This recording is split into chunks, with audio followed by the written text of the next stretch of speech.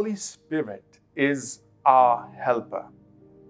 John 15 and verse 26. But when the helper comes, whom I shall send to you from the Father, the Spirit of truth, who proceeds from the Father, he will testify of me. Jesus said that he would send us the helper, the Holy Spirit. And it is very interesting to observe the way Jesus communicated that to us. In the Greek, it's the word allos parakletos. I will send you another helper. Now that word another means of the same kind as opposed to something of a different kind. So he said, I will send you allos parakletos, another helper just like me. So the Holy Spirit has come to be our helper. He's come to be alongside us. He has come to dwell in us. And he's come to be to us exactly all that Jesus would have been to us if he was present here himself. And so that's why Jesus said he is another helper, allos parakletos, just like me. And so I want you to have that assurance that the Lord Jesus himself is with you because the Spirit of God, the Holy Spirit, is in you. Jesus said, I will come to you in the person of the Holy Spirit. Now, how would life be if the Lord Jesus Christ was with you physically all the time? I mean, life would just be totally different. You would look at things from a very different perspective. You will look at the storms of life in a very different perspective. You will look at the challenges in a very different perspective. You will look at the needs of people with a very different perspective. If Jesus was with you right there next to you physically. Now, although Jesus is not with us physically, the Holy Spirit is with us.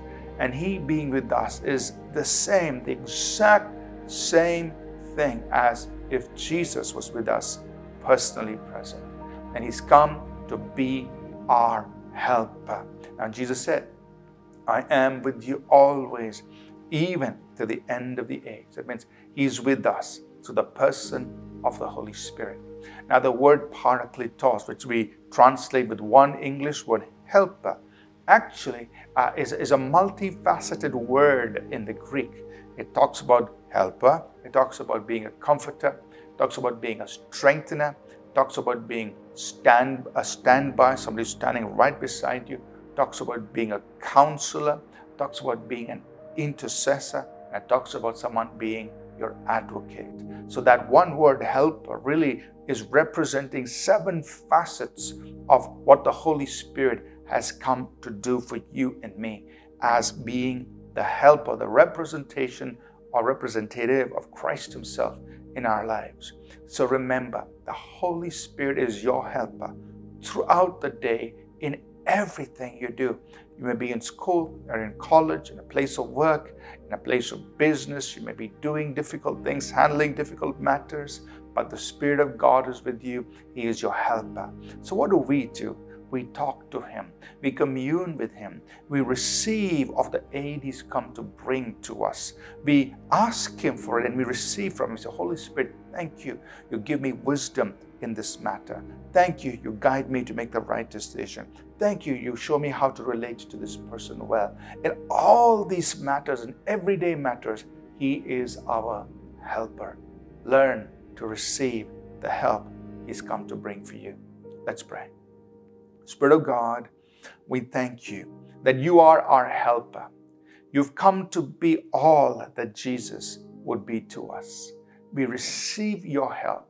We receive everything you give to us. Thank you for being our helper. In Jesus' name, amen.